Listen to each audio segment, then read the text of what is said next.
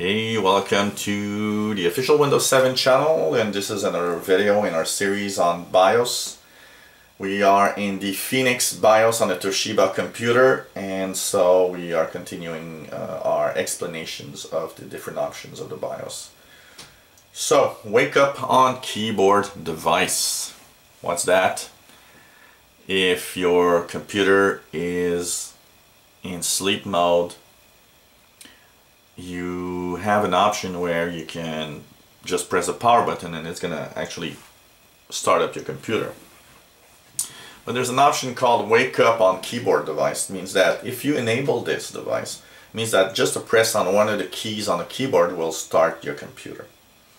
Even in some options, computers that are completely turned off, depending on the BIOS and the capabilities, sometimes will turn on just by a keyboard keystroke, meaning that you don't have to actually press that power button. Just, press any key on the keyboard, computer turns on. So it could be a very effective and nice option because you don't have to press that power button all of the time. So that's the wake up on keyboard device. Enabled does mean that it will work, so you just do a key press and your computer starts up.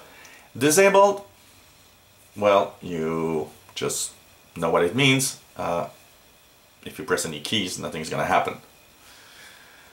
Another option here, critical battery wake up. What does that mean? That's something about a laptop. So if you have your laptop computer, most BIOSes have a version or this in sometimes different ways of explaining it, but pretty much means that when you put your if you put your computer in sleep mode, for example, a lot of people just take their laptops, and when they want to stop using it, they don't power it off. They just close the screen, for example, and computer will go into a sleep mode. Problem is, it's not totally turned off, so the computer still drains a little bit out of the battery when it's in sleep mode. So there's a time when this mode can be really critical, and you're thinking, okay, I can't turn it on, and my battery's drained totally. And it's not a good thing, because you should never drain your battery, your lithium-ion batteries on your laptop completely all the time. From time to time, it's okay, but if you drain those batteries all of the time, forget it. You're not going to have a very long usage on your batteries. So, by doing a critical battery wake up and put it enabled, it means that when the computer's battery reaches a certain low level, it's actually going to turn on your computer to let you know, hey, your battery is almost drained out, you should do something about that. So it's a good idea because it will prevent your battery from being drained totally.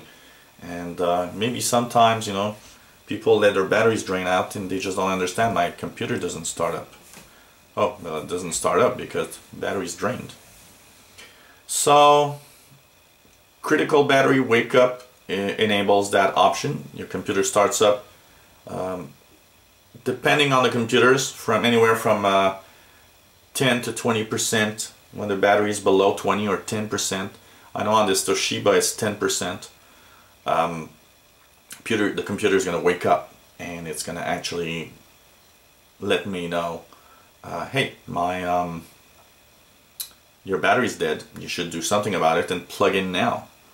And I think it's a good way of keeping track of your batteries charged. And of course, like in every option, this option can be turned off. It means that it won't tell you anything, even if the battery is being drained out. One of the reasons why you might not want it to turn on is if, for example, you forget it in your computer bag. What's going to happen is that if you forget it there and the computer turns on, you can actually burn out your computer because of the heat. So it can be a bad thing to do. And I would suggest that you not forget to actually turn it off completely before putting it in your computer bag. And the last option here in the advanced on this computer, this is a very Toshiba typical option, front edge logo. If you got a Toshiba computer, and I'll show you what's the front edge logo, it's that little satellite logo here. This satellite logo is on a lot of Toshiba computers, and what happens is this little light can be turned on or off if you want.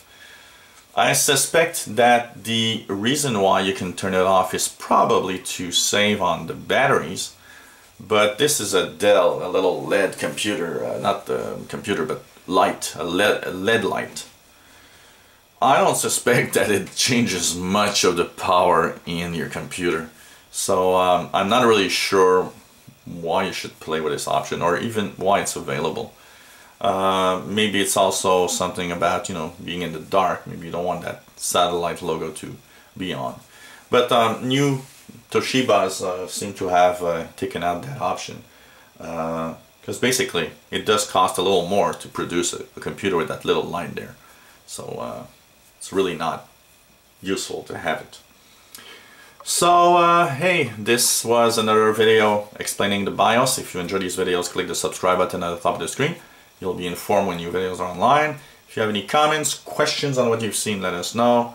If you want to add some comments, let us know also. And hey, if you enjoy this series, there's lots of videos coming up on the BIOS itself, so you'll be learning more and more on how to use the BIOS and what options are available and what they mean and how they affect your computer. So thanks for watching, and hope you come back to the official Windows 7 channel. Bye bye.